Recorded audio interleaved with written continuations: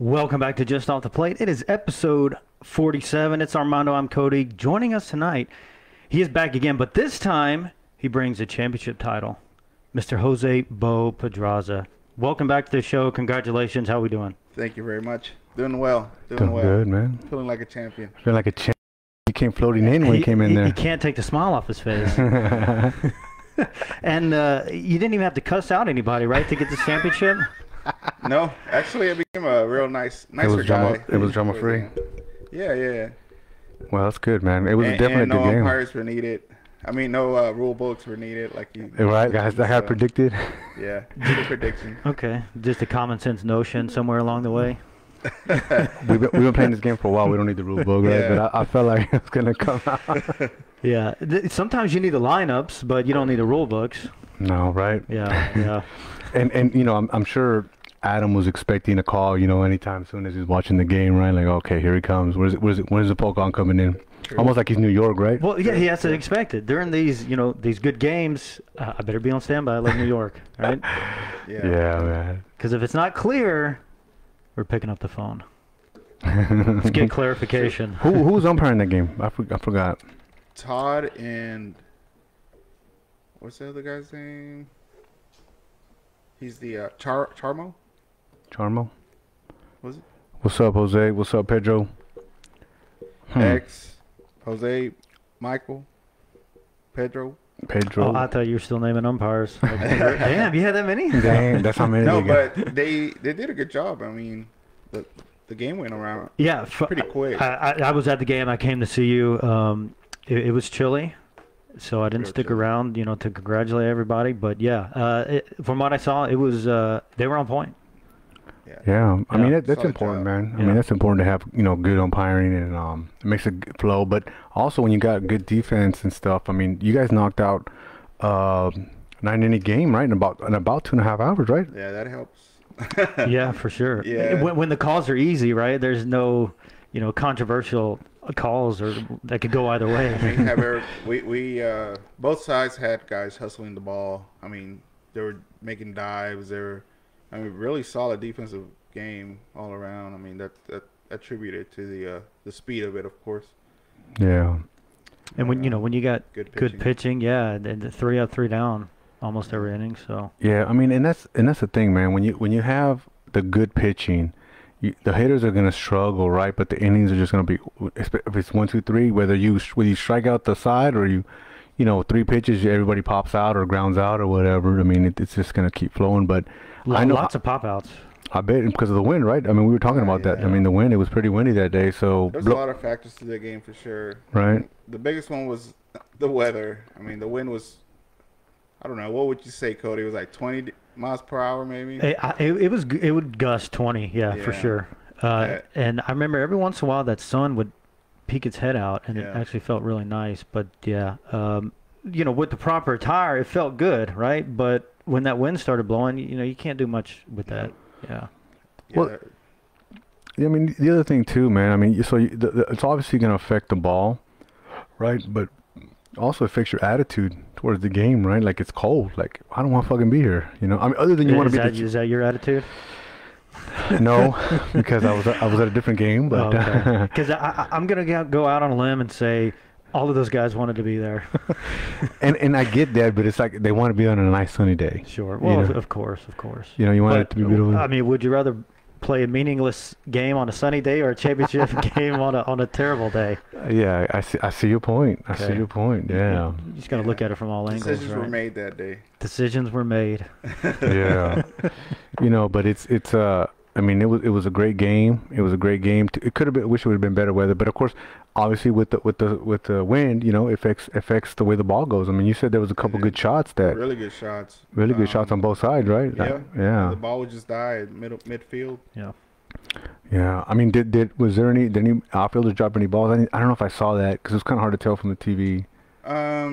Because it gets difficult to read, right? Yeah. As the outfielder gets out there, like if he thought it was going deeper, like and it just dies, sometimes it could land in front of him without him not knowing, So I don't think I saw any of that, right? Did you see that? I mean, I didn't see anything We were that expecting every time we went up in the air, like they're gonna mess up, they're gonna mess up. Get ready, get ready. And now they will catch us. yeah. Every time.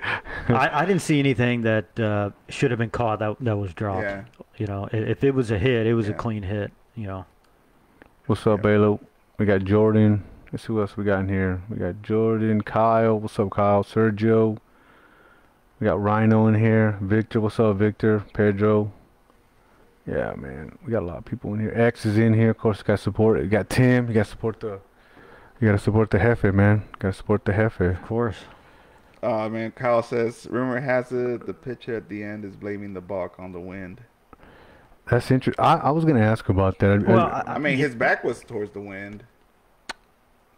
You know, I didn't know when that was going to come up. Obviously, that was a big part of the game. Oh yeah, let's right. You know, we can save it for later. I mean, you know, we'll get into it. You know, Yeah. I mean, I feel. I think the baseball gods were looking at Cyclones' way. You know. Honestly, I thought it was my dad's ghost. It's like, you know what? It's about time we just slap the ball. Dude, cause either that or yeah, something. yeah, I mean, it could have very well been the you know, the wind or whatever, you know, blowing it down, because you know you kind of gripping the ball, whatever. Pitchers can chime in on whether how hard they're holding the fucking ball, but you really don't see that a lot, you know. And the fact that you had a guy on third base is, you know, crazy, right? Because he could have been on second base, could have been on first base.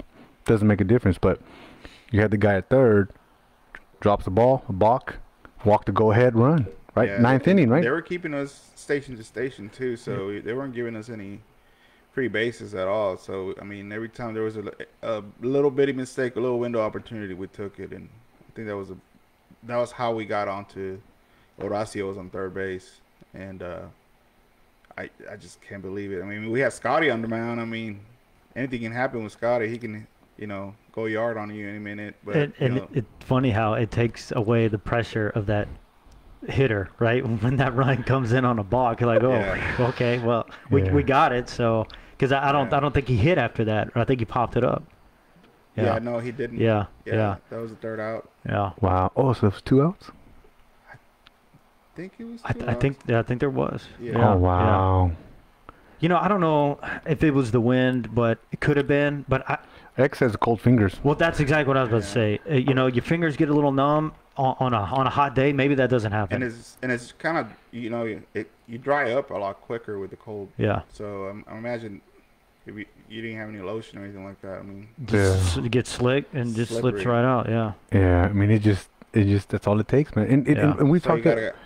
Well, here's the pitchers doing this all the time. You know, it's not sanitary. But. Dude, I remember I saw who the hell was it? It was Bobby was behind the mound, and some pitcher was doing that. And it was, I think when COVID just first kicked off, he was like, "Hey man, quit licking the fucking ball." And he's like, "I'm not putting nothing on." He goes, "I don't give a shit. Like it's not sanitized." You know what I'm saying? I mean, it's not that weird. What's weird to me is like Puig or whatever, however you pronounce his name. That guy. Puig, yeah. Like, nah, don't do that. Yeah. I mean, that was he was a little out there. He was a little, but the thing is pitchers have always, you know, licked their fingers, you know, whatever. But quarterbacks. I mean, but here's the thing, though. Yeah. But the thing is we just had kicked off with COVID, so or you know going through it, and at the beginning of it, anyways, and then so it's like, hey, come on, man, like, not supposed to be doing that shit. So, but it just became more noticeable, right? Yeah. Before it was just a part of the game. You just saw it, and it is what it is. So, but you know, it's you know, well, you know, if anybody didn't watch the game, you know, it was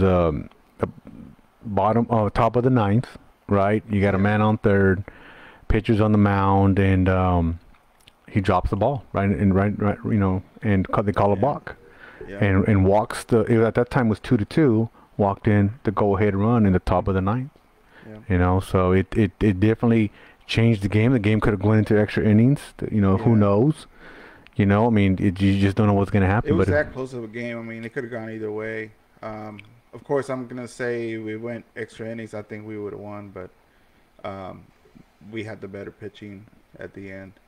So we had a better shot, and because Coble came in, right, to close it. It's Coble. Coble.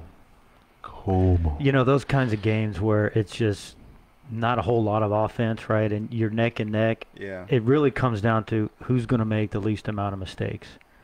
It really did. Yeah, and that's always the case, and that's pretty much what happened with you guys. And that's what Armando said earlier. That's what a championship game should be like. Yeah, for sure. Yeah, I mean that close like that. Tim says it was 1 out. Tim said it was 1 out. So yeah, and then Pete says that the Bucs started the Cyclones comeback versus the Padres. So it seems like just it was good omen, right, Pete? Well, so let's look at that, right? So first team gets disqualified, right? Second team shows up with 8 players, and then the Buck gets you the go-ahead run. The gods were in his favor, bro. When things are going your way, they're going to keep going your way. Sometimes better. Well, I'll take being lucky over being good any day. Right. I mean, at the end of the day, you got the championship, right? Yeah. That's what matters. And what's up, Cameron? Well, you could talk about how last year you were put in a bad situation. Big time. Big time. So even now, right? You talk about the baseball guys, it kind of balances out. Yeah, because I think so. I still stick to my thing last season that you're right. Good point, Cody. That I feel like you had. I know you felt you could handle the doubleheader, and I'm not saying your team can or nothing, but I just feel like it puts you under pressure because now you got two games in one day where you really want a fresh start to everybody, like all your hitters, everybody. You want a fresh start, and no matter what you are, it's like your phone, right? Like you were at 100 on the first one, but you might be 80-70% on the second game. True. So very easily. So to beat a championship game, you got to make sure you're on point. Yeah. So I felt like.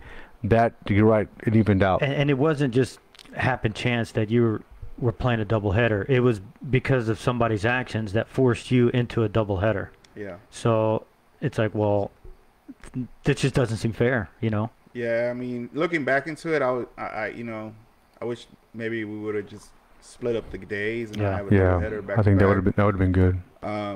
But it's all part of the experience, and it's all part of the journey. I was just thinking about it. It's been 3 seasons in with NABL now HBA, and the first season we came in, everybody was just like, "Oh, these guys, they're good or whatever."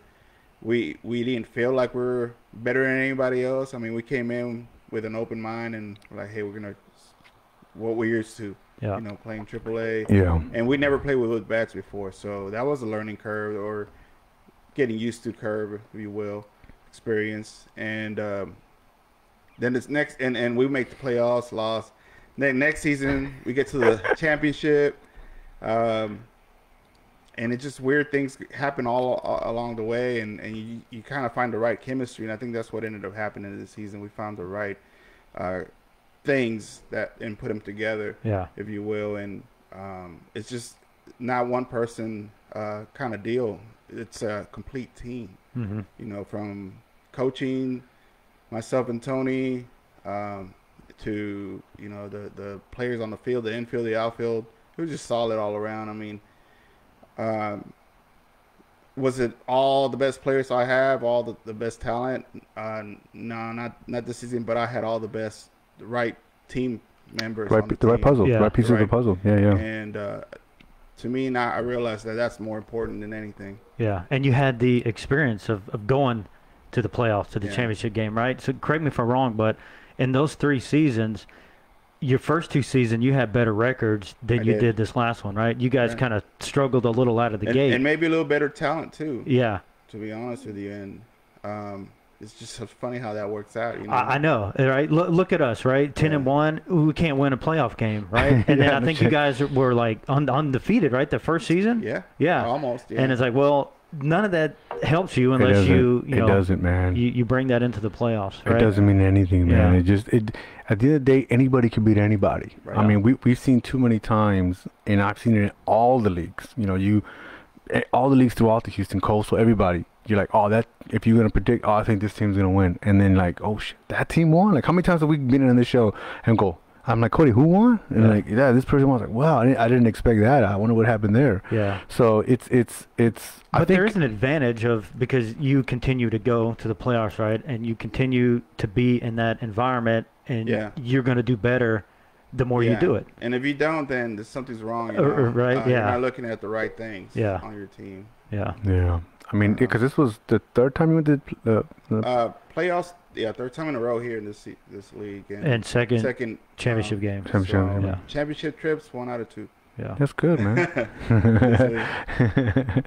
No, that's good, man. I mean, you guys definitely had the like you said, the right chemistry, the right people, and it just rolled on you, man. I mean, when I made the comment about the doubleheader, Juan chimes in. Doubleheader excuse again. I'm not trying to take nothing away from Pelicans, man. Pelicans kicked ass, but it was I think it was a great game. Is there anything that you would have done different during the game? The championship game? Yeah, I know you want, but I mean, is there anything like, hey, I would have done something? I mean, just based on the circumstances we were in, I don't think so. I think we damn near played a perfect game. Yeah. As a team. Yeah. I wouldn't change anything. Gotcha. Was that your plan? The way you told me everything that you did that day, was that the plan that you had going into it? So, like I said, it's a team or group effort. The lineup, we had already came into this game from the previous game, kind of having a good idea what we wanted to do, because we liked the way it worked out last game as well. So, and we faced him before. We knew he was going to be a lefty throwing at us, so we prepared for that, and we made some minor adjustments. Tony put it together, showed it to me, and I'm like, heck yeah, man, that looks solid. And that's what we rolled with. And well, I got to say, you guys did a really good job against Tim. Normally, he's going to throw 100, 120 pitches in a game easily. Yeah. And he's gonna strike out a lot. Yeah. Using the double digits. Dude, he only struck you guys out 3 times. Yeah. 3 times. That's good, man. Yeah. No walks, but that just tells you right there, you're just putting it in play, and that's what you got to do. How many hits did they get? Actually, they got out hit by the Redbirds 5-4. Oh, really? And actually, I think it's more than that, because you remember when Tim Jones, he bunted? Yeah, that was an awesome bunt, by the way. God, it doesn't show that he has a hit. It doesn't show he has a hit, and I think that was a hit. That was a hit. Yeah, so because it shows him as hitless. It was like a hard ass freaking bunt. Yeah, it was well flew placed. Out to pass like right up next to Mario. Yeah, Chris is a really good. He's a great pitcher, but I think he's an even better defensive infielder. I agree. Like shortstop. Yeah, I agree. And he couldn't field the ball. Yeah, like it went right by him, and he was like running after. You can see the video replay. He's running after the ball. There's just no way he can get it to it. Yeah. And Mario's like, God, I gotta get to third, and he goes back. And by the time he gets it, everybody's safe. Wow. Yeah. Yeah. So I would have scored that a hit, but it's not a hit under Tim. So you could say they hit Tim. Yeah, you could say they out hit you 6-4. Stewart. Yeah. Yeah. I don't know. Any Redbirds in here? I don't know, man. I don't know if they want to. Probably not. I woun't expect it, man. I wouldn't expect it. But it's only 1 extra base hit too, if we're talking stats. Okay. Man, Marlon's been making a lot of noise on social media, man. Y'all better be good this next season, bro. Yeah, I heard you guys got a new third baseman. Yeah. Yeah, I think and that's what it is, and that's the thing what the league has gone. It's grown, right? You got people just coming in, going, "Hey, I got to come in, bring in the good players, and bring a good team to the league." It's definitely not the inaugural season we had, of course not. As day and night. It's day and night because you don't type your name and just get on the team anymore. No. Bet your feet. That's how it was when it started. It's like just sign up and okay, go to this team. Kind of like the 365. Hardball 365. Yeah. But it was better than that. The quality, because there was we were a team from another league, right? So we weren't really picking up everybody we could get or any and everyone. Maybe a couple guys, but when we were a team, that's why I think we did well in the first season. Yeah, but after that, it just blew up. It did, man. It really did. So I think that's that's good. I mean, but that's crazy thing is baseball everywhere. I mean, you got all the leagues just blown up. I mean, there's people on Brera, of course, picked up again after COVID, and you got Coastal. They just finished their fall tournament out there. Shout out to the Austin Bullies out there. They took that tournament, which I was kind of confused because when I saw a fall tournament, Team USA. Yeah, Team USA, and he's actually he's gonna call in here in a little bit, but I didn't understand. I was like fall tournament. I was like, oh, did they mean fall playoffs? I was like that what they meant? And no, it was like a separate tournament. Like there was the regular season, and then it was just a random. No, I don't say random, but it was just a fall tournament. So they won that tournament, which turned out to be pretty good. So and where was this? Coastal. Okay, all right. Yeah, Coastal. The Austin Bullies, which like he says is basically Team USA. Yeah. So they're good. Yeah. All right. Well, I mean, then they'll show everybody, or. Yeah, I mean, hopefully they come in, in the classic and do their thing. I mean, that's they're coming from Austin, so they come out here dedication. to get. That's what I'm saying, right? There's some guys that won't even drive half an hour or 45 minutes to a fucking game. These motherfuckers come for like 3 hours. You know. I'm not gonna drive 3 hours to get my ass whooped. I think we did. We've traveled. Ass right home. Hey, we've traveled many hours, many miles to get our ass whooped. So. Well, we went to Austin for the Lone Star tournament. Lone Star something or other. Lone Star something. Yeah, for HHO. Yeah, and it was a Sunday night game, I think. Yeah, because that following was the holiday. Holiday, yeah. And they brought in some ringer. Like we were doing decent, and while we won that game, and we were in the championship game, they brought in some ringer, and it just shut us down. Yeah. And we were so pissed off. Like we had our victim of that before. we had our hotel. Another night, we're like, no, screw this. We're driving back to Houston. Fuck Sunday this, I'm night, out. yeah, done. I'm out, man. So, but so that's definitely some dedication. But baseball is just grown, man. And I mean, you can play wherever you want to play, man, and do what you got to do, man. I mean, you got people playing in multi leagues. Are you gonna still stick to? Are you gonna venture out like the hot shots into other leagues, or just stay with HBA Saturdays? Man, I think we're just gonna stay here. I mean. If anything, maybe have 2 teams, but I don't know. Dang, 2 teams? Maybe, yeah. How you going to play each other, huh? I don't know. We'll see. Or you talking about Sunday, maybe? Is that what you're talking about? The Bandits? You can take over the Bandits? They going to merge? Develop some players. No. No, it's just, we're good the way we are. I mean, it's working.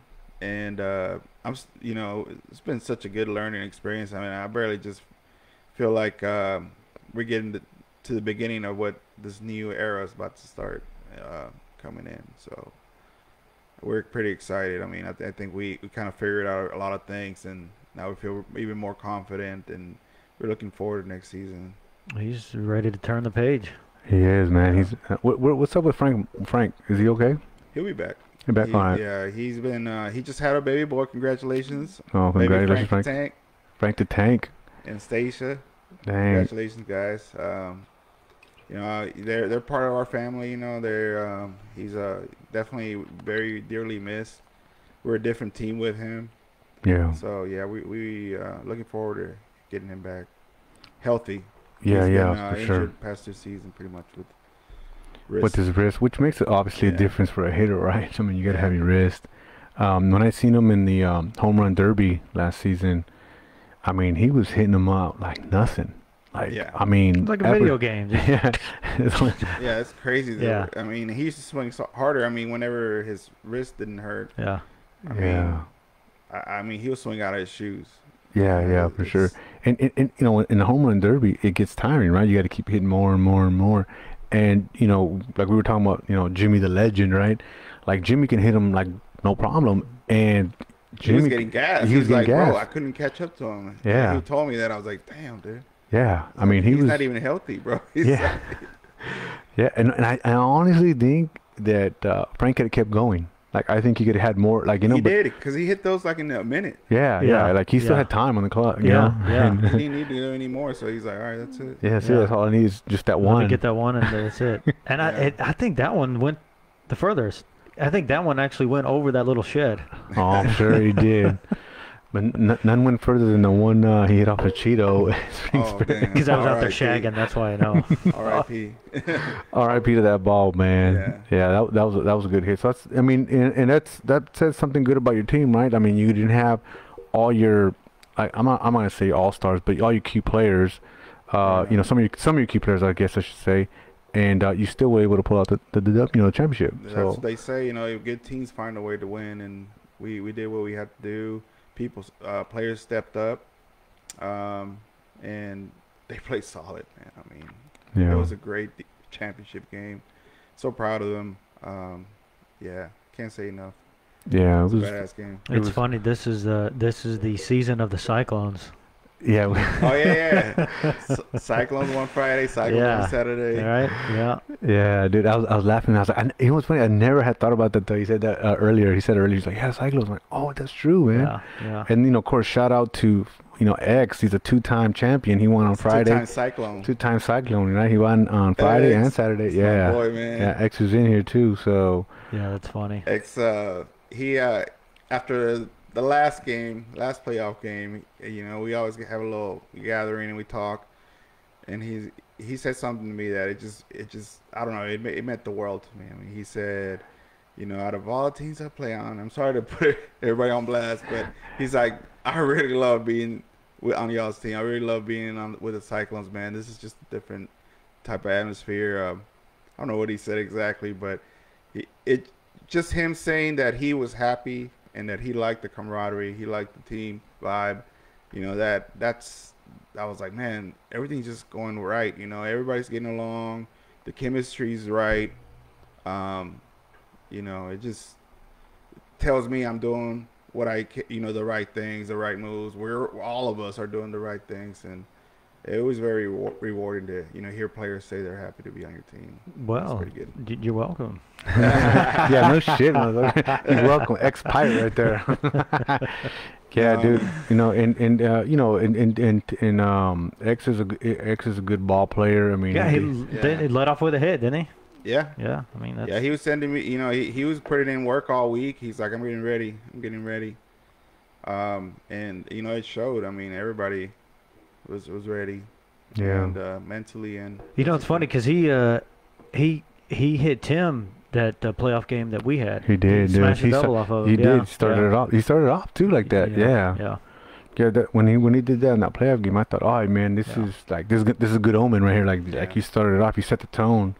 So he definitely knows he's an exciting player.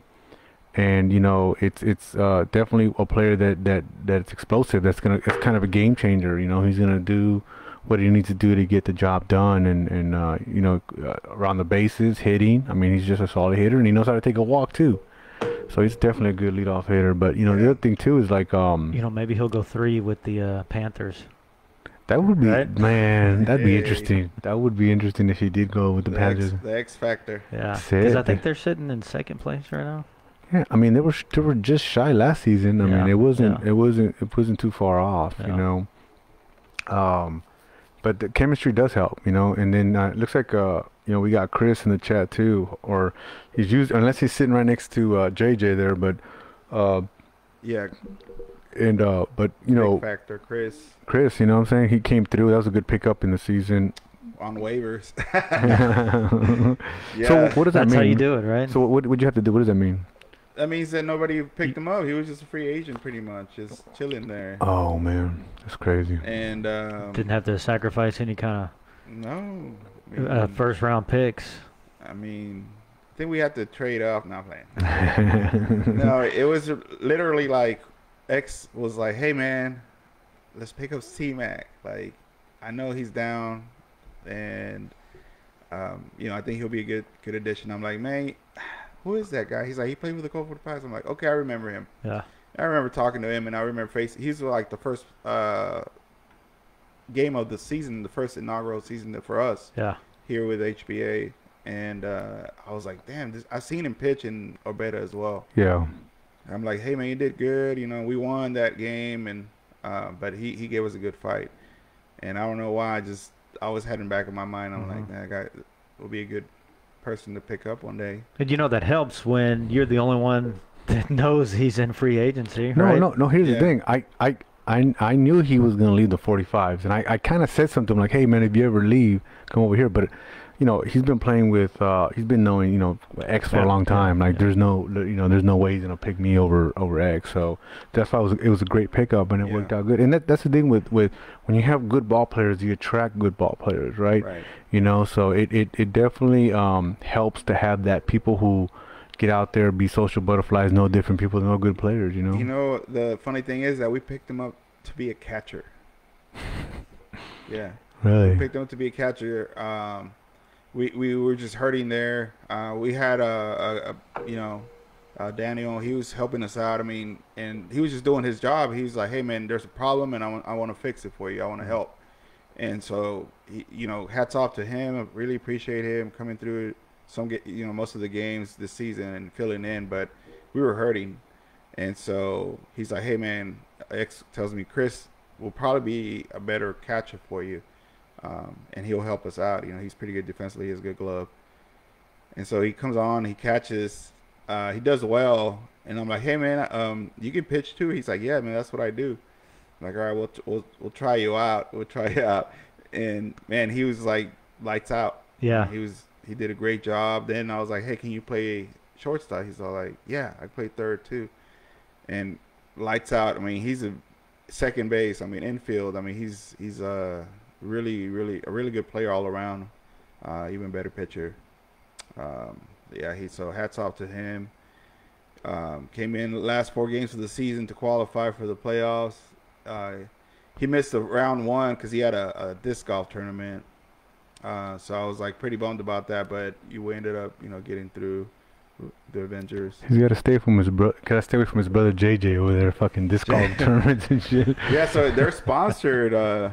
Disc golf players, so that's crazy, bro. Like, crazy. Dude, it's different. I know his brother. We played on together, and his brother's good too. Like I said, he's kind of like an X factor, right? Like, same thing. Like, you got those two guys on the same team, and when he went towards the disc golf world, it kind of threw me off a little bit because he's a good ball player. I felt like it was a waste of talent. But when you're a natural athlete, you're gonna be good at whatever the hell you put your mind to, whatever. So I'm glad he's doing good, but man, now he's dragging one of your players over there. It's like, hey, man, don't hang out with your brother no more. It's all good. I mean, like we're going back to talking about the chemistry. I think he feels like he wants to come back himself and play when he can. Of course, he's not going to be there all season, but I think he wants to stick around. And then another the person that came in and saved the day was Austin Coble. He came in and. Some people, I guess, didn't know, but he just fractured his damn shoulder bone over here, and it would require surgery. I think it's optional, trying to find out, but he paid. I know he was still kind of sore and in pain, maybe a little bit, but he rested it 4 weeks, and he's like, "I have to play." Pretty much looked me right in the eyes. He's like, "I need to play." I kept telling everybody he's ready, and we were all just kind of looking at each other like, "I don't know, man." Like, I even asked him bluntly, I'm like, "Are you 100%?" And he's like, "Yes." I'm like, "Okay, that's a lie. You just broke a bone. You fractured a bone like 4 weeks ago, bro." Oh, man. And well, you're probably glad he said that, right? Yeah, because you give him the 9th, and dude, he came in the 9th. Yeah, I know he got switched out. I just didn't know when. He closed it out. I think 8th? Or was it the 8th? I think it was 3 innings. I think. 7th. Okay. Yeah, I think 7 or 8. See, somebody will say it right now. Oh yeah. 2 and well, it says 2 and a third. So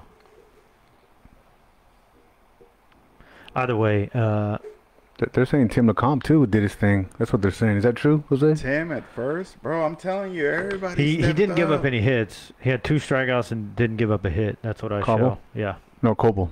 Yeah, you see them pictures, the highlights of the game, and most of them were freaking Tim.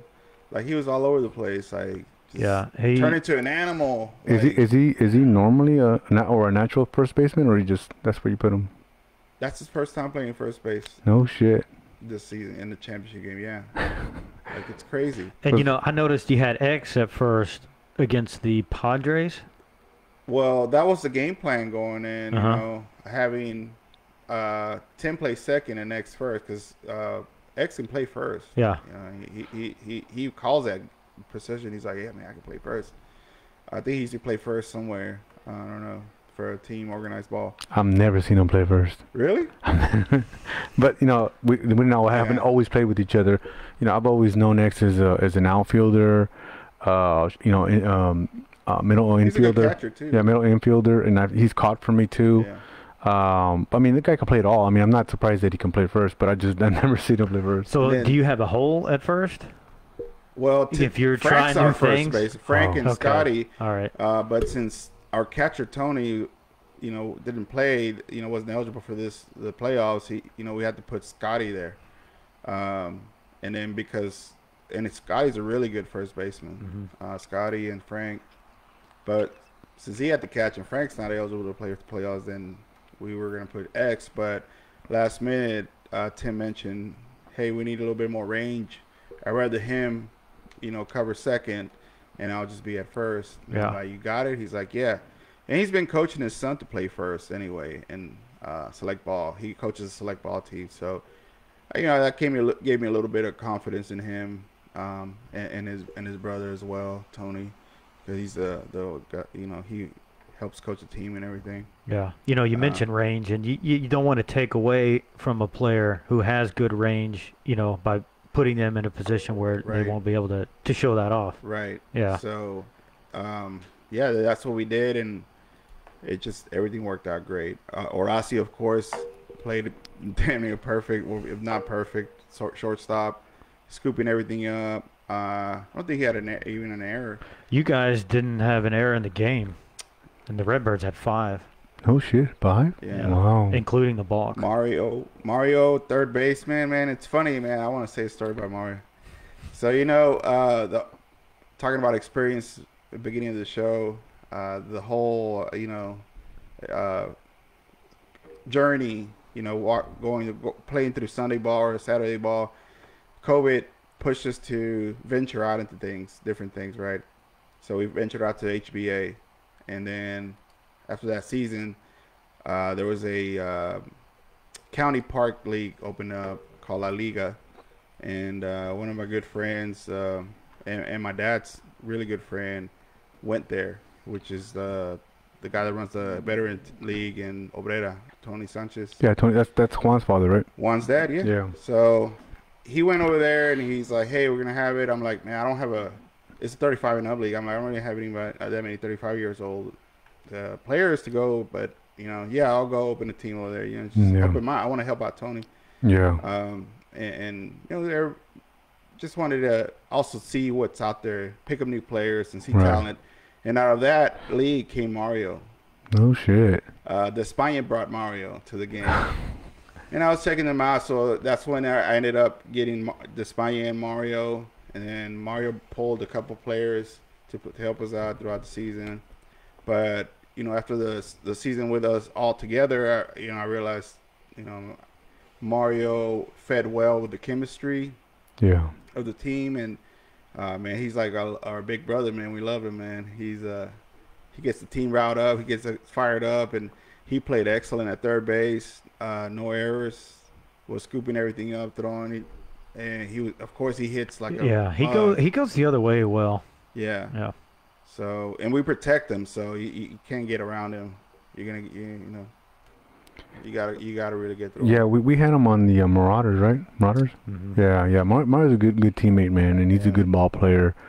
Like you said, good all around guy and shit. So I definitely, and it's funny because that's what I think that some people realize when you play baseball all around Houston, you make these connections. I mean, I've picked up, it's not just D-bats, but I've met people at D-bats. I met people in other teams. Like, hey, I want to go play, and you gotta get out there. Get out there, man. Yeah, it's really true, and that's how you put these teams together. Get around. People can get around.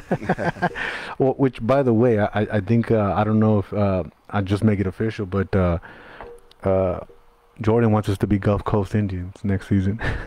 Oh, is that right? Yeah, that's what he said. Man, I'm gonna start calling Jordan the tow truck. Man, he picks everybody. Right, dude. The Gulf Coast hot shots. I mean, he picked up all the hot shots. Does he still have the Cleveland Indian logo? Yes. How do you feel about that? I like that. Oh, do you? Yes, he does. Chief Wahoo, you kidding me? Yeah. I mean, I'm disappointed he's gone. I just don't know if we can find hats like that anymore, right? I mean, they're gone, right? I'm gonna rely on him. He has to have a source. Right, the collector's item, you know. But you know, it's I'm glad it worked out for you, man. I'm glad everybody, you know, put the thing together. And it's interesting that you had a first, you know, Tim that wasn't a first baseman. A decision right there, and it didn't. It worked out great. I mean, he made diving catches. He was very because he made one on the foul, like the foul, right? Man. Yeah, I saw that, dude. Yeah, that was crazy. That was an inning ending, I believe. Yeah, wasn't that was yeah, I saw Whenever that, dude. He did that, I remember just screaming, "That's how you fucking playing a championship game." you gotta lay it out on the line, yeah. And I'm sure with the fucking win, I'm sure it moved the shit out of that fucking ball. You know what I mean? So, yeah, but I did see that play. But that's the energy that championship brings to people, man. I mean, you know, you got to bring that extra energy. I mean, you know, like when Copple's like, hey, you know, yeah, I want to go in there. Like, yeah, of course he does. I mean, he's an athlete. He's you know, he wants to compete, and he doesn't want to let the team down. And you know, he pitched 3 innings, is what Tim said. So I think that you know, right about 7th is a good time to you know, kind of start looking at your pitcher, like, hey, what's going on? Of course, a lot of pitchers go all 9, but that's about the time when you start to kind of look at your pitcher and going, hey, he's already at the pitch count. They've already seen him, certain amount of time. I was already looking ahead. Like, I knew we had 7, 8, 9 coming up. Yeah. And so I was like, we got to score. We have to score. And I was just thinking that, and all of a sudden he drops the ball. I'm like, that's a balk. Yeah. And everybody's, that's a balk. And I was like, golly. I like our chances now. Right? Yeah. You know, you'll take it any way you can get it, but you just feel bad for, you know, for that. That's just not how you want to do it, but hey, you'll take it. Well, yeah, I mean, and that's what it comes down to, because you know, it's the same thing. Like I'm gonna keep repeating. Whoever makes the most mistakes, and then the other team capitalizes, that's who's gonna win, man. Yeah. You know, if you keep the mistakes down, I mean, Tim just jumped on and kind of echoed that same thing. Well, yeah, what we talked about. Yeah, they kicked it around a little bit, you know, with the 5 errors and with the tight game. Whoever makes the least amount of those is usually going to come out on top. Yeah, usually going to come out on top, man. And you know, speaking of fired up, Tim, when he put that bunt down and got on first, he was fired up. And Jose, I thought that you guys were in trouble when that happened. When Tim put that bunt down and got on first, and they had bases loaded. You telling me? Yeah. Like, I was like, wow, you couldn't do anything about that. It was a perfect freaking bunt. Yeah. And I was like, shit. What do you do? Yeah, you know, now that Tim is on. Badass bunt, Tim, by the way. Yeah, but Tim, I don't see a hit on your stats. Yeah, you need to talk to So Stu. I don't know what's up with that. Damn, Stu didn't give you the bunt. That was a damn hit. Yeah, for sure. Well, wait, a hit all day long. Well, who loaded the game, you or Stewart? Stewart. Well, who was doing the book? You know, because usually he doesn't do it during the game. Like he had somebody. He had somebody there. Yeah. Okay. Yeah. Damn, they didn't give him the hit, dude. Yeah, rough crowd. Batting one that, right? Rough. You know, that was a good move by Stewart too, because Ray was coming up, and Ray Stewart pinched hit Tim for Ray and we to knew put a bunt down. We were ready for him. Yeah, we knew he was gonna bunt. Yeah, we're like, okay, he just pinch hit. Tim, he's gonna bunt. You know, because he's not pinching him to hit a home run. Yeah, you know, so he comes in. We're like, it's a bunt. Get ready. And I mean, you couldn't hit it better. Yeah, I mean, can't get ready for that shit. one unless Mario comes away in, right? Yeah. But it's like, well, you know, if it comes back to the pitcher, someone, you want to get that lead runner. Yeah, man. I mean, it's. I mean, good for him, but like he just said right now, he goes, I'd rather have a W than the hit, though. Yeah. And I'm sure he does, man. I'm sure he does. I mean, it was a hell of a. Yeah, and he did have a blister too, though. Yeah, that blister. I mean, as a pitcher, man, it's just it's not gonna. You grip, gets all fucked up. And he knew we knew that too. I mean, I told him. So that's why he saw it happen. That's why he threw 91 pitches instead of 140. Yeah. I mean, the previous game, I saw it happening. I'm like, and I asked him about it after the game. I'm sure he remembers, and he's like, "Yeah, but I'll be all right by next game." I'm like, I don't know. He goes in there, gets inside scoop. Yeah. So I already told the guys, hey, and so they started. We were watching. Things that he can and can't do, and I think we picked up on it. Yeah, I mean it's I remember one time when a few seasons ago, we because we sometimes play together on the Cyclone Sunday, And people are like, hey man, so how's Tim? What's his name? I said, does it matter what I tell you? Because he's still not gonna fucking hit it. You're not gonna touch him. Yeah, you're not gonna touch him. Like it doesn't fucking matter what I tell you. Like he's just not gonna touch it, dude. It's just like, just fucking hope that. Yeah, just hope that you get it where you think it's gonna be, and then you'll be able to put a piece on it. So, but he's like Cobble, right? Like I mean, he's a fierce competitor. Yeah, he had the blister. He's fighting the blister, but he's gonna continue. He's gonna continue to go through it and do what he's got to do to help his team get the W, man. And it just like with the 5 errors. I mean, that's a lot. That's really a lot. I that might be like a season high, I think, for the Redbirds, man. Be, yeah. You know what I mean? Because they just don't have that many errors. You know. I remember watching. There was one at shortstop. He put pressure on him. Oh yeah. Yeah. Things happen. I mean, that shortstop hit me. He threw it wide. Yeah. I don't know. Well, then there's one that I think it was the 9th where when you guys scored, the shortstop he bobbled it and didn't make the throw to first. That would have been 3 outs. Yeah. But instead, you get a guy on third, and that's when the balk happens. Yeah. Yeah. Yeah. I mean, when you extend those innings and you capitalize. We were talking about the pitcher, the catcher, the infielder. I need to talk about the outfielders too. Cody, Chris Lacombe, Cody Lacombe, and Isaac Rivera. Man, they played really well out there. Of course, the balls were dying down. Well, like I said, there wasn't a whole lot. It's easier or harder. I don't know. Yeah, there wasn't a whole lot of hits. I mean, but they were hitting the ball, but there was a lot of outs. A lot of 3 up, 3 down. So, like I said, only 1 extra base hit by Elijah. That's amazing, man. Yeah. Yeah, and I think I saw that one too. Cause I was watching the game. I think yesterday, while I was working, I was trying to look and work and shit, and just catching when I hear excitement. Oh shit, let me look over there. But there wasn't really a lot because there wasn't a lot of extra base hits. It was just like, hey, you got a single. But that's sometimes what baseball is, right? Just get the next guy going. Just keep it going.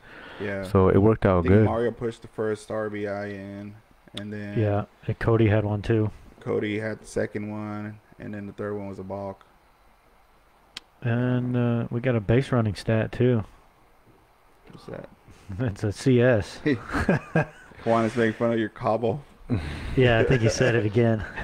He keeps saying it, but I mean... Cobble. I said Cobble, right? Not... It's Coble. Coble. Oh, shit, man. I thought I was saying it right. It's 1B. Coble. Cobble is 2B. Apple cobbler. Just remember the co, right? I'm not, dude. If I can't even say Valenzuela right. Like Cody, just think of that, right? Juan is say you don't look like no pie. If I can't say Valenzuela right, there's no fucking way I'm gonna say his name right. Shit, look how many games it took me to get Liga Metropolitana right, dude. It's speech is not my thing sometimes. Pronunciation, I guess. So no stolen bases. It looks like X had a caught stealing. Yeah, I saw that, man. Yeah. I mean, that was a. To be fair, he did kind of stagger a little bit. Yeah. Whenever he hit it off the jump. A late jump. Yeah. I was gonna say because when I was watching the pictures, because he was out by a mile on the pictures, man. Like when I saw the picture, I'm like, dude, like you're hosed, which is weird because the X is fast, right? So like something must have happened. That was how much of a stagger he had or delay when he took off. I mean that. And there is some sand on that field, It's not like hard dirt over at Northland. Sometimes you bog down in it. I mean, look at home plate. It's a sand pit. I mean, I'm not going to take anything away from that catcher. No. Well, I mean, the Redbirds did their job. I mean, I thought they played really well. They did make those mistakes, but the errors. I mean, they only had 1 stolen base. So, I mean, not that there was a whole lot of traffic, but, the running game was kept to a minimum. Yeah. Well, I mean, they were hitting good balls, but the wind played a big factor in it because, if you're depending on a long ball, that wasn't going to happen that game. Yeah, no, not the day, not the day to go yard. No. Well, dude, and if you did, you're a fucking beast, right? Like there was a few that were pretty close. Tim had one, Horacio had one, I think. You said Josh Booth had a couple. I think he would have crushed absolutely, and they just died midfield. I was like, golly, thank God. Yeah, man. Can you imagine that shit? Yeah. Was it raining? Tim said it was away from the rain. Was it rain previously or something? There was a couple of spots where it sprinkled a little bit. It wasn't enough to do anything. Between 3 and 5 a.m. the night before, and Bart did a great job preparing the field for us. Yeah, we got the, like around 9 or 10 o'clock. They were like, "Hey, the field's good. Fix it up." When we got there, I was like, "Damn, he really did. He fixed it up, cleaned it really well." So. Yeah, they like Tim says, they said there would have been at least 4 or 5 bombs on a regular day. So, were there any unearned runs? That's what Juan's asking. I don't think they were, huh? Or well, I guess you can call the balk, right? That's an unearned run, right? No, that's an earned run. Oh, it depends on how the guy got to third. I don't remember. In the ninth. Yeah. Yes. He got a hit, right? I think he got a hit, and then Actually, no, he doesn't have any hits. He has a walk. So he may have walked. He scored. He scored both. He scored 2 runs. How do you get on base? A walk and an error, I imagine. Damn. Because it doesn't show a hit. In the ninth, he got walked. Yeah. He got walked on the ninth. Okay, so. Yeah. And then I mean, because he got a fielder's choice in the 4th, and then he had to fly F7 and a 5-3. So yeah, I mean he got on base twice. Yeah. With the fielder's choice, no walk.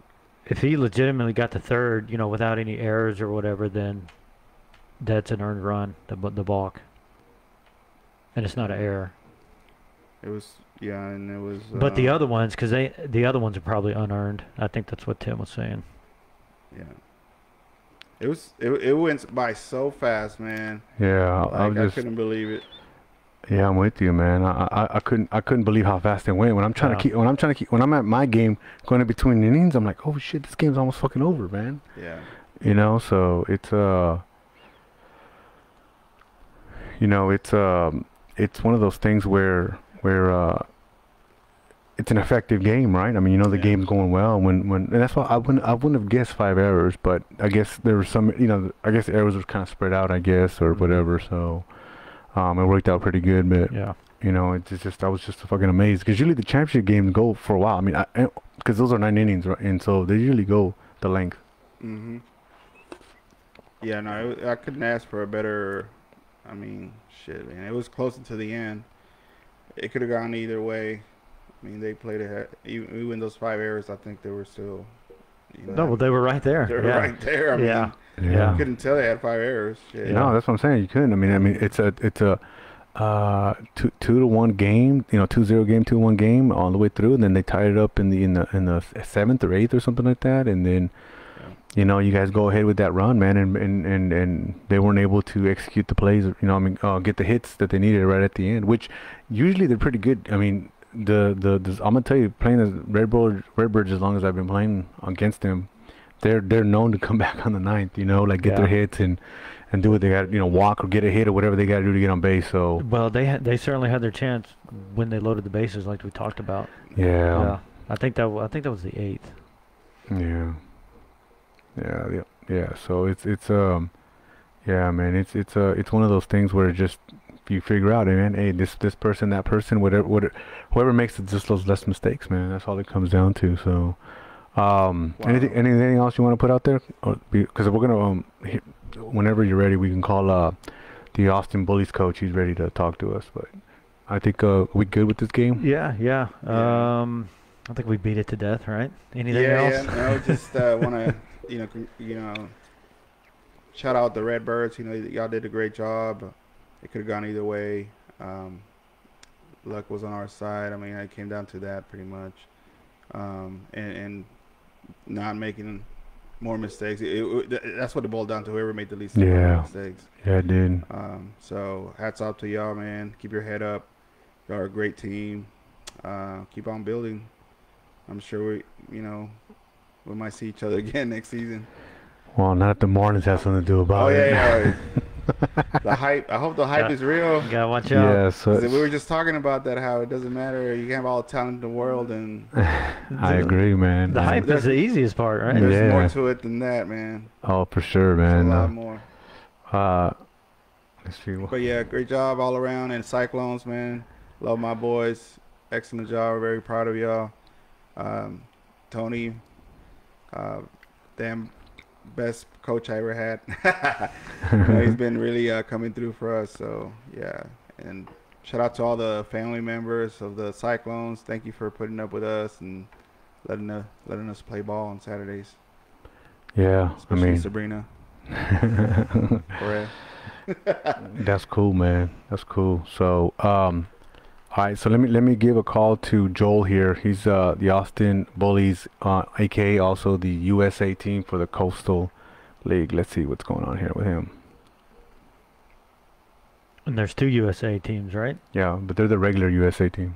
Is there 1 and 2? No, so they go USA South and then USA, and there's like a Mexico North and then just a Mexico, and there's a Cuba regular and there's a Cuba South. So, hey Joe, how you doing, man? Hey, I'm doing good, buddy. Hey, I got you on the air. You got Cody, you got me, Armando, and then we got Jose from HBA Cyclones, man. How you doing today? I'm doing good. It's good to meet you guys.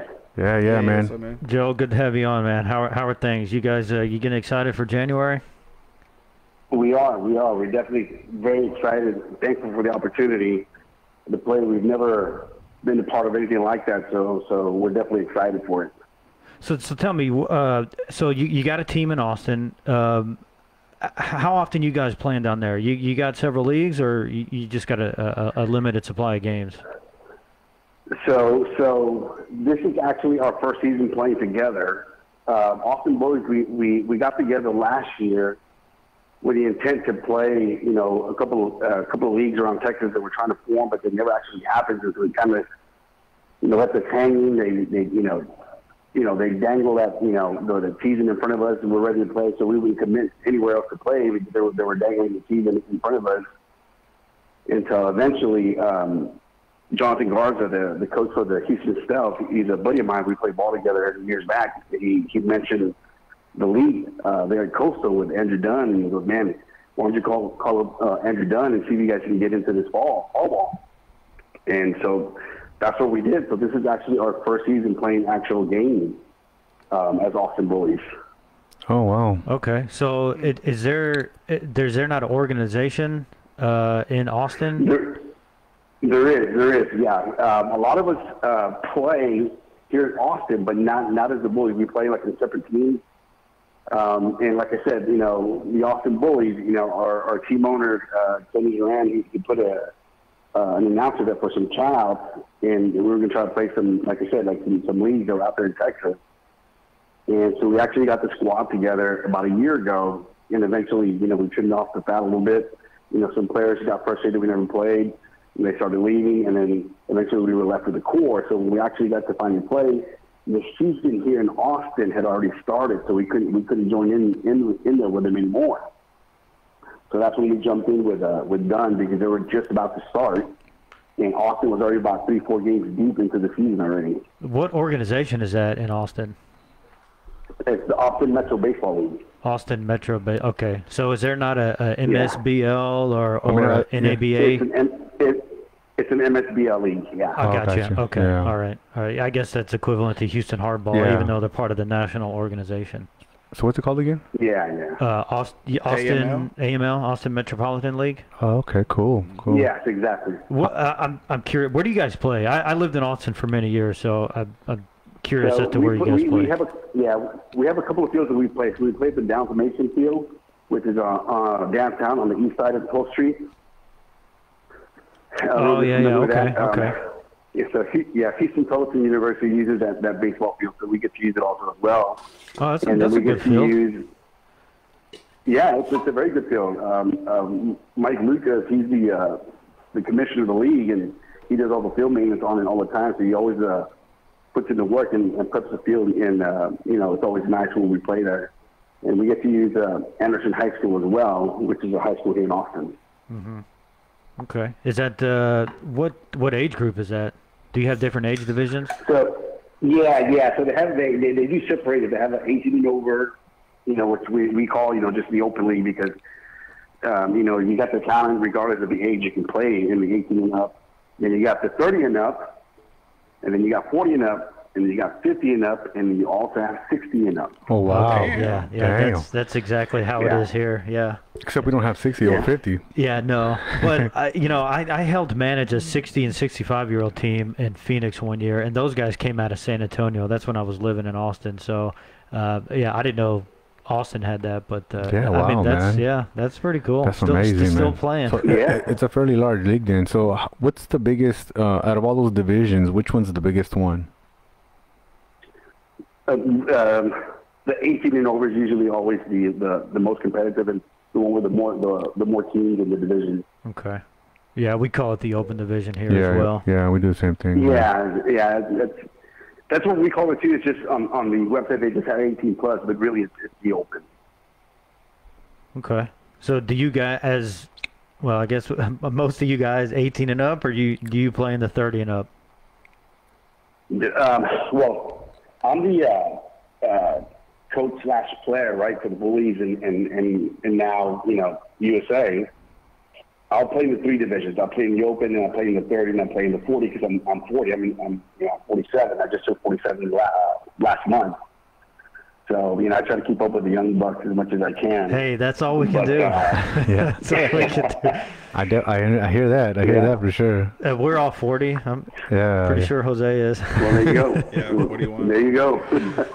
Yeah, man. That's cool, man. So you guys decided to come here to play. So it's every weekend. You guys coming down here? So the way they set it up was because since they knew that we had to travel to Austin, they allowed us to travel every other weekend just so it wouldn't get pricey enough as far as getting hotels all the time. So we traveled every other weekend, and they gave us 3 games in. So we would play, Saturday in the afternoon, and then we stayed the night, and then Sunday morning we would play, and then at noon we'd play our second game. So we get 3 games in, and then we would travel back. Wow, do you guys have a bus, or is everybody on their own? Say again? Do you guys have a bus, or is everybody on their own driving over here? Yeah, no, pretty much everybody drives on their own. There's a couple of guys that would carpool and stuff like that, but yeah, we got there on our own. Damn, that's some dedication. Think about that, man. You're playing basically a tournament, right? Yeah. 3 fucking games, and then you got to drive 2.5 hours, 3 hours back to Austin. Austin has to be that sorry that we have to do. Damn. How's the competition level over there? Yeah, how's the competition over there in Austin? Here in Austin, it's definitely big. I mean, we've got some teams that carry like big talent. I mean, there's a team that always plays. They didn't play this year only because of COVID and stuff like that. But there's a team here that play there. They're named White Sox, and they carry big pitchers. Former retired minor league pitchers, MLB pitchers, stuff like that. So they bring the heat every time, and then of course. They hit the ball all the time. I mean, regardless. I mean, it don't matter what the score is. They're going to score every time. So we've been able to beat them a couple of times, but come playoff, they bring it. Got you. I think that's a commitment. Every other weekend coming in. Yeah. Dude. I mean, I like it. If you really want to play, you enjoy the game that much. I mean, I'm all for it. I mean, think about it. You're driving 2.5 hours here. The hotel, right? That's the cost. And then you're here for the weekend, right? And then you gotta drive. And then after you play 2 games that day, you're just driving back. Like, I mean, that's. I mean, there's guys that won't even drive fucking 45 minutes here. You know what I'm saying? So like that. We won't drive to Coastal. We won't. You don't. No, neither would I. That's what's crazy. Like Coastal, that's one of the leagues that I haven't played in yet, and it's like, nah, I don't want. There's enough baseball here in Houston. I don't need to go to Coastal, and you're coming from fucking Austin. But that's crazy. There's probably there can't be as much baseball in Austin as there is in Houston. Geographically it's pretty small, population too.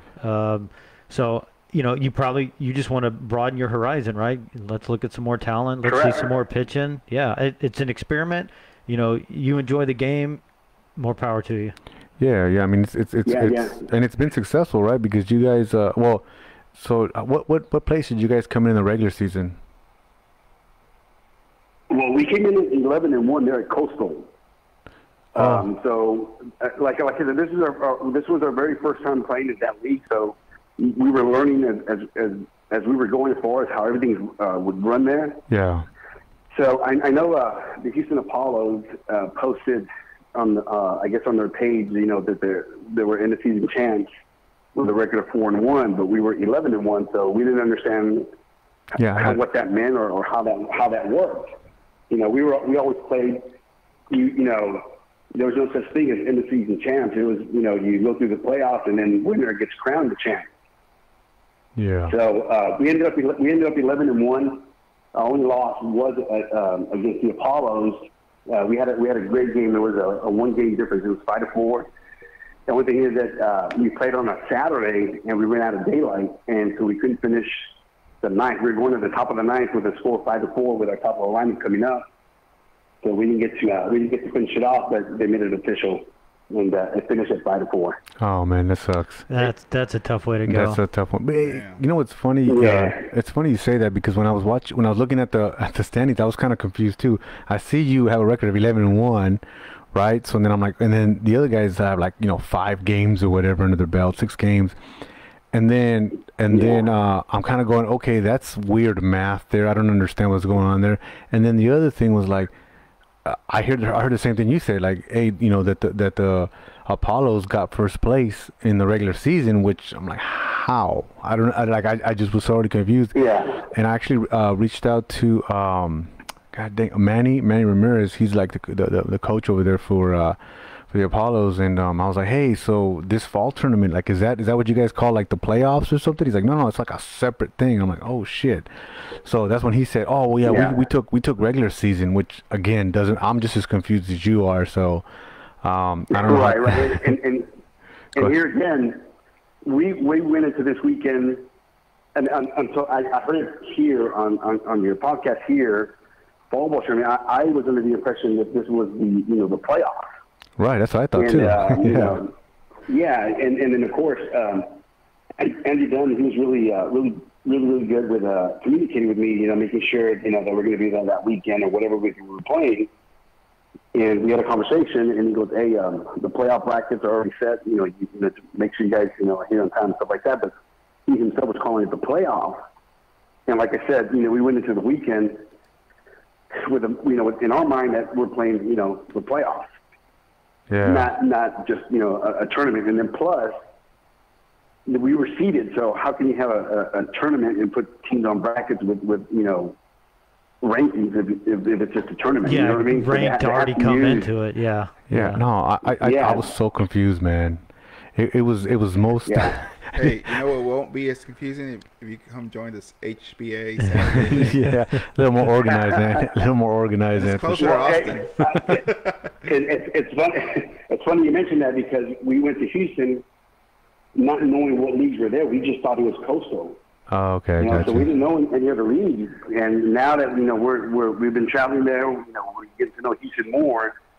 Now we see that there's a lot more leagues other than just Coastal. 100%, man. There's definitely, like I said, I'm glad you reached out to me, and just follow us, man. And we shout out all the leagues. We play in multiple leagues, but there's a ton of baseball here, and but one thing that Coastal does have that everybody's pumped up on is the Classic. I mean, right there, that right there gets everybody going.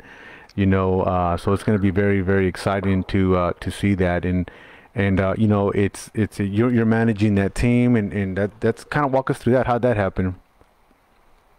Well, this is how it happened. So when we went to go play out there before the season even started, Dunn had mentioned, "Hey, you guys come out here. Whoever has the best record, we're going to make them Team USA." And he goes, "We've never had a Team USA before." And of course, he mentioned, he had to explain to me what their version of the Classic was, because again, we've never played over there. We don't know the tradition that you guys have and stuff like that. Yeah. So he kind of let me know what it was about. So, and we were under the impression that all the teams knew about it. So of course, we went to go play hard, because we wanted that, that opportunity. So we went, played hard, every game, and of course, as you guys saw, we came out with the best record. So Dunn was like, "Hey, will you guys, represent the Team USA in the Classic?" And we were like, "Hell yeah, we want to be part of it." And that's how it came about. That's cool, man. So you got a little cherry picked right there, huh? That definitely worked out pretty good for you there. You know, the other thing I was gonna mention, before I forget, is Choice. He's saying that he has a couple townhomes.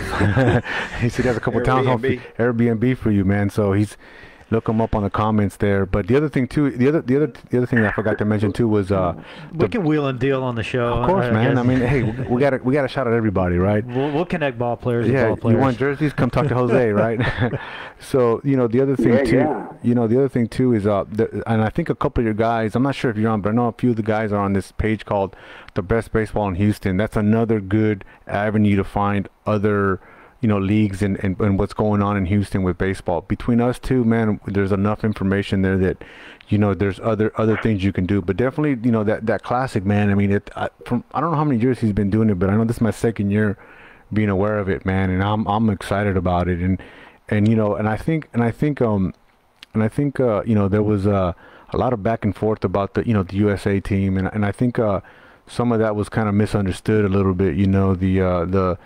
I think everybody's disappointment wasn't with you guys. It was more with the owner of the league, that they had been wanting to have a USA team since last year, and it just, for whatever reason, they didn't. So, but I'm glad. Right. Yeah. And then to give it to someone out, of the tournament setting in another city. Yeah. You can understand. Yeah. Yeah. It was totally. I totally get it. Like I said, we're new to the scene. We're new to the Houston baseball team, and we were totally clueless on the tradition that you guys had and stuff like that. Yeah. And of course, we don't know anybody out there. We don't know any of the players. We don't know any of the coaches. We don't know anything other than Andy Dunn. So he's the one just communicating with me. Let me know like, hey, you guys will be Team USA. And it wasn't until later that we found out that it created chaos, and it came from them. He's the one telling me that it created chaos by him doing that and stuff like that. Yeah. And he said, he made another Team USA. He allowed, the Houston guys to be another Team USA, which we're totally fine. And, like I said, for us, it's just we're thankful for the opportunity to keep playing. And it seems like this is a super high tradition, Houston thing that you guys do, and I think it's awesome. And we're just happy to be a part of it. That's cool.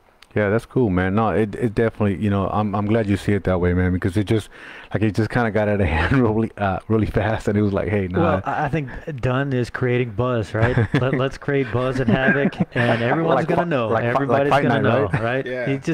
He's promoting it. He's hyping it up, right? I'm telling you, that's why I call it the. He's selling tickets. Coastal Novella Classic. Right. The Coastal Novella. This episode. What do you call that? What's that guy? The promoter for the fights? Don King. Don King. There you go. We call him Don King. Yeah, definitely, man. I mean, I think one of the things I had said, when there was a Team USA and they're like, hey, they're not letting nobody on. I was like, but they already have a team.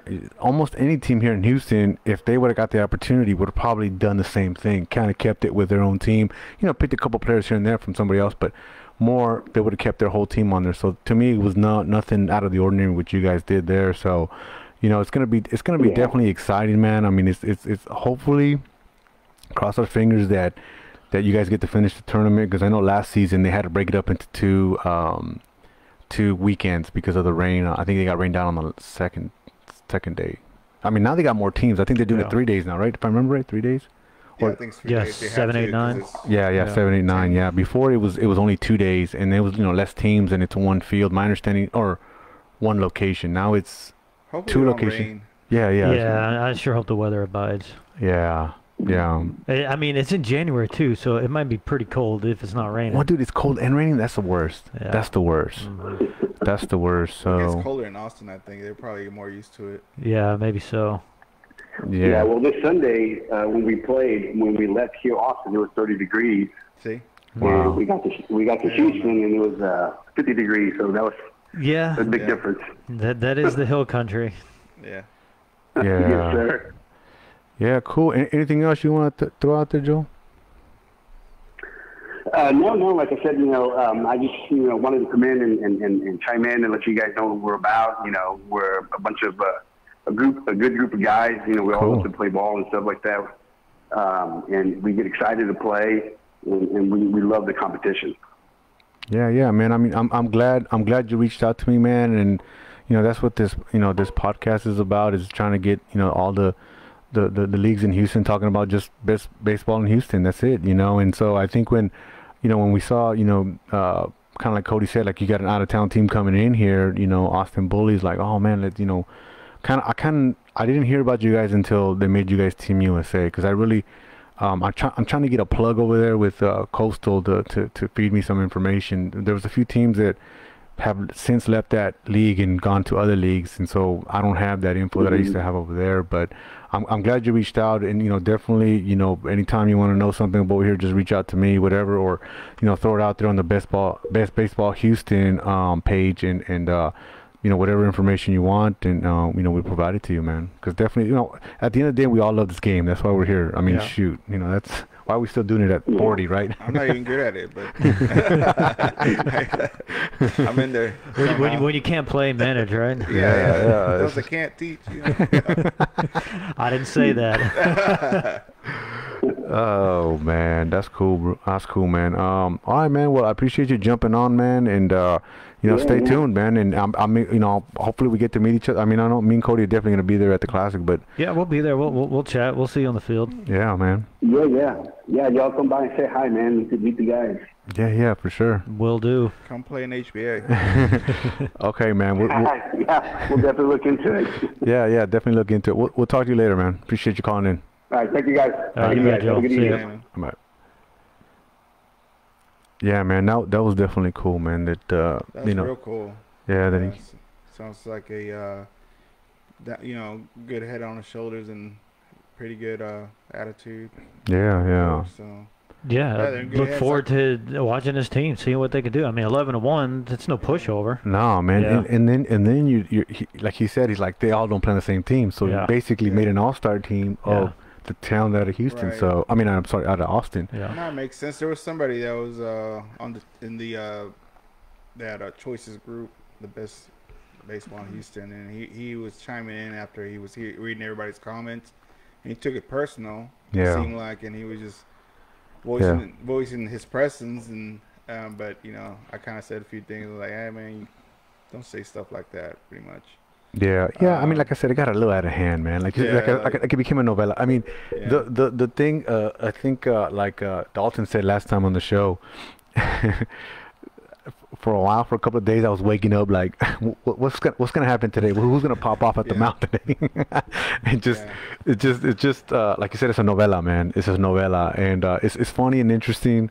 I'm not gonna lie, it's entertaining, and I know Choice gets in there and gets people riled up too, so it's good, man. I mean, it's fun. It's whatever, right? It makes the games more meaningful, right? When there's backstories. Obrera's like that, but you have to go to the meeting. Oh, right. Right. To be part of the talks. So I used to love going to the meetings at the Polo Sports Bar. That's where they have it at. Yeah. And okay. Lupe, that's his bar. It's beer only. So, and it's in the middle of the old Heights, pretty much. Yeah. And next door, they built a brand new bar there, and it's like a real hipster, kind of like grungy. Right. But it's always packed, and some of them will float over on Mondays when we had the meeting, and it's like a bunch of like Theos and stuff, like just a bunch of Mexican dudes. Cody walks in, everybody just turns around like, hey, who the fuck's in there? Yeah, you stick out right away, right? Until I start speaking to them, and then they're buying me beers. All the umpires are there too. It's so funny, dude. And then, shit. If you're in good with everybody, then you get fed at the end. They usually have like cabrito or something good to eat. But I miss those days. But so that's where you would build up team drama. Oh yeah. Oh, the one beer after the other. It's I'll kick your ass. No, there ain't no keyboard warrior there. You're sitting there talking face to face. Like that's a good point, bro. You have to go talk with Jesse Lopez, Jesse James over here. Yeah. And, right in your face, right? Yeah. Talking about let's see what there's a protest going on, right? They get the both teams and they freaking talk about it. Yeah. And at the end, they will decide as a league with all the coaches who was in the right and who was in the wrong. No shit. That's cool, dude. Yeah, and sometimes Commissioner's Court, huh? No shit. and sometimes everybody was cool with each other. We're like, nah, we're not gonna pick. You pick Balta, and Balta's like, oh damn. He's like, all right, Gotta be the bad guy, right? You know, it's gonna have to go this way. And of course, there's always somebody that wasn't happy. Well, never unanimous. You kidding me? Well, dude, it's like an umpire, right? It wouldn't be fun if it was. When an umpire makes a call, like half the people are gonna like his call, the other half not gonna like it. You know, just the way it's gonna go. So. Well, I'm sure he's like, do not leave it up to me. Somebody's gonna be pissed. It's funny how everybody branched it out. That's where we're all started, kind of. And it's great seeing like Hot Shots winning, Cuba winning. You know, Ramones, and I'm like, man, I remember you played with those guys for years. You know, and then we all kind of went our own way. Yeah. But see, I think what makes it one of the things I love about so many leagues in Houston is that, so like when you're in Obrera, you had to pick a team, and that's it, right? Like you couldn't go in the divisions, right? If you played in AAA, you stayed in AAA. You couldn't go to AA, right? So. Supposedly, that's supposed to be like that. People will still do it, but the thing is like with so many teams in Houston or leagues, I can play with you on Sunday, and then I could play against you on Sunday, but on Saturday we're teammates, and then we could be against each other on Fridays or during the week, whatever league I'm in, you know. So sometimes, like, you know, we've seen it a lot this season. A lot of crossovers. Sometimes we're teammates, sometimes we're playing against each other. So I think that's what's kind of, you know, badass and beautiful about this city right now, that it's so big that there's enough baseball for everybody, and you're playing. Where before it was just like, hey, you're on that team and that's it. Like, you know, a lot of baseball, man. A lot of ball players, they all need a home. Eventually, Armando, you're gonna play with everybody. Hey, I feel like he's trying to get a pitch over here. trying to be a. There's a home right here. You know? No, Cyclone's full. I mean, right? It's full. It's full. What are you talking about? Full, and it's by invite only. Damn, that's true, man. I'm not putting it out there like some teams are nowadays. Like man, Gulf Coast, Gulf Coast Hot Shot, aka the manager of Mexico, original Mexico, I guess, yeah, because Jordan has original Mexico, and then there's. I think Mexico North is Jonathan Garza, which is the stealth coastal guy, the guy he was talking about. He's doing the Mexico North. So, and that's also the Braves. Is he the Braves? He was or is, I don't know. Okay. I already told him, Jordan. I already told him that we got an invite to go play for the Gulf Coast Indians. So. Where do we sign? Yeah, where do we sign, man? But, you know, first I got to see, I'm only going if X is going, because, you know, I'm playing with X on Sunday. So we'll see how that goes. He's going to negotiate me out of the contract, or if X doesn't go, then I guess I'm staying with X. You know, what's up, Chris? But, you know, I think that's the beautiful part of it, man. There's a lot of baseball, you know, so we've seen it definitely grow with the show and with the you know, Best Baseball Houston page, man. I mean, I think we're up there with, like, I think the same followers. We basically have the same followers, man, with a lot of shit talking. Yeah. So, Jose, you got any last words? I think we're kind of an hour and 20 minutes, so I think we're good. So I want to close it out with, you know, this it's been a long time coming for us. You guys all suck. No, I'm announcing retirement. I'm going at the top. I'm going like Jerry Seinfeld. I'm going at the top. No, you know, this I posted about it, but this team was my father's. He passed away in 2014, and he never got to win a championship in Obrera, you know, coaching the Cyclones. And so figured, hey, you know what, how hard can it be, you know? And we're like, hey, you know, Dad, we're gonna keep your team going, and we're gonna win you a championship for you. We're gonna dedicate it for you. Well, shit, that was 2014, man. Yeah. So 2021, and he finally came, and it was a great feeling, man. I bet, especially for your dad, man. Of course, we took like a year or two off after he passed, and we tried to come back maybe after a year of being off, and it just wasn't the same because you know, we never really played without him being there every Sunday. That was the tradition. That my two brothers and myself, three of us, and then my dad, and that was our time we spent with them every weekend, every Sunday. During the week, we went to school, we worked, whatever. But Sunday was ours. And it started off with my uncles too, and my family, my cousins and stuff. And that kind of grew into what it is now. So when he passed away, made a promise, and it finally happened, man. I mean, just it's been a long time. Well, man. like you just said, you've learned that it's not easy, right? You thought it could be, but yeah, no. And all these people that, you know, flaunt and everything, like it's nothing, man. It's not that easy unless you're playing like not that good competition. Then But then you know what are you celebrating, right? Yeah. So you know you gotta step out of your comfort zone and play, you know, the best you can. You know, best teams you can, and that's how you really test it out. And well, I commend you for keeping your dad's team and moving and my family, forward. I know it means a lot to my family too. I have family in Mexico that have you know, teams there, a whole league in Laredo, Texas, and Nuevo Laredo. My whole, you know, family is all embedded in baseball, so that's cool, man. We have leagues everywhere, teams everywhere. Yeah, we're very proud of everybody. I'm sure they're real happy to hear about this news. So I've been getting hit up left and right, and I mean, I'm, 3 days in, and it's just surreal, man. It's so awesome, man. So we're gonna celebrate Friday. The Cyclones. Can I have a championship party? It's private, so no invite only. Invite only, just like our team. So funny. We're looking forward to celebrating, and you know, hopefully we don't post too many things, but I'm sure the nostalgia is going crazy right now because I've been posting like crazy. I'm just so happy about it. So well, as you should be. Yeah. Again, congratulations, job well done. Yeah, job well done, man. I mean, it's good. Third year in the league, and you put a good team together. You got, you know, good players, and you know, I'm glad you're enjoying the league. I'm glad, you know, you're a big proponent of the league. You know, shouting it out. So you know, it kind of sells itself, right? You know what I mean? Basically. So but you know, I'm glad you did that for your dad. That's pretty cool, man. I know there's a backstory to that. So that's awesome, man. It's definitely, you know, it's his team, man. So it's an honor. So I guess you have a bat to commemorate that too now, right? Yeah. So the plan is I'm gonna get an extra bat, and I'm gonna go and install it on his tombstone. Badass, dude. That's cool, dude. Mexico. And I had a few players already told me, hey, when you go, we're going with you. Like, dude, that's cool, man. That's cool, man. I you know, I'm glad you got it, man. Baseball runs deep. Yeah, man. Yes, it does. More than a game. Yeah. Oh, yeah. And we can all agree to that.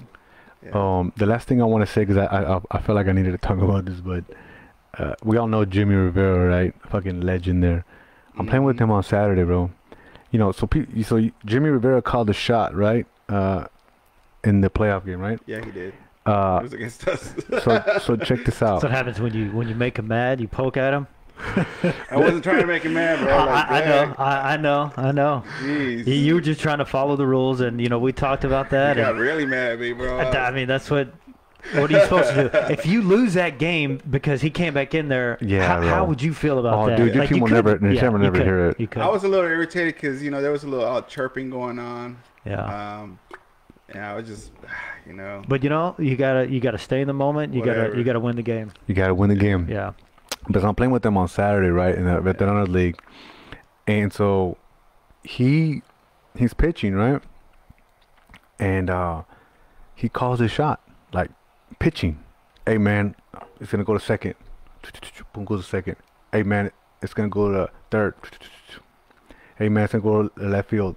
Gets hit to left field. Like I was like, I think he called like three or four shots in a row. Like where the ball was gonna go, and I'm like, Jimmy trying to be my coach over here. Like, damn, dude, how you gonna see this play? Dude, I was like so fucking amazed. I'm like, how did this? Like, I've seen people call shots on like where they're gonna hit it, but this fool called it on fucking pitching, and we were laughing because like, oh no way it's gonna happen the second time. Oh no way it's gonna happen like it happened, and then it was funny too because he hit a home run right on the line, right? But it's one of those where like it curves, so like did it curve on this side of the fence or that side of the fence, right? Of course, they called it foul, right? And of course, he's like, hey, it's fair, this and this and that. I say, hey, man, next time fucking hit center, so there's no reason to... Right. No question. No question. And guess They're what? called no doubters for a reason. Next at bat, he sends it to left center. Jeez. The dude's a fucking beast, bro. Is that better? Yeah. You see that one? Damn, Jimmy.